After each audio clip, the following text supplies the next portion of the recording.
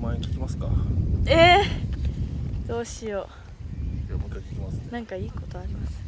100万円、賞金100万円何に使うんですか。100万円。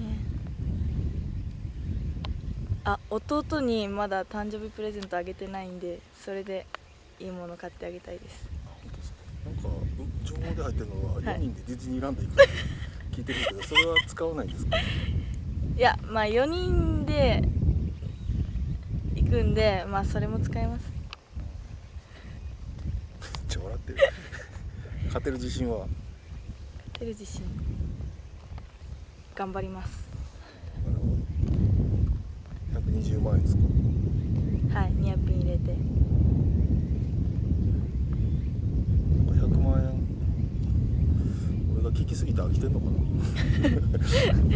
誰と行くんでしたっけ。何使う。はい。誰と行くんでした。4人で行きます。4人とは。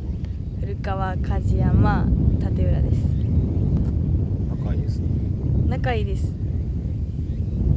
死ぬほどうるさかったですもん。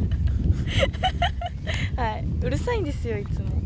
4人で、はい、まあ最後まで行ったらいいですけど、こいつには負けたくないとかってあるんですか。いやー、みんなですね。みんな一緒です。できることなら私がおごりたいと。はい、おごってあげたいですね。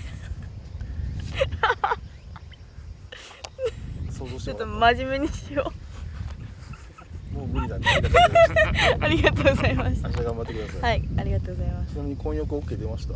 まだなんですよね。だから後でちゃんとお願いしますね。どこ使うねこれ。ありがとうございました。ありがとうございました。